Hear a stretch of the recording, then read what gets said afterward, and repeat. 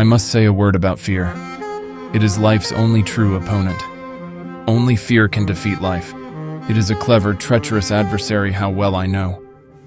It has no decency, respects no law or convention, and shows no mercy.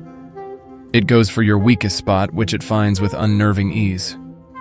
It begins in your mind, always. So you must fight hard to express it. You must fight hard to shine the light of words upon it. Because if you don't, if your fear becomes a wordless darkness that you avoid, perhaps even manage to forget, you open yourself to further attacks of fear, because you never truly fought the opponent who defeated you.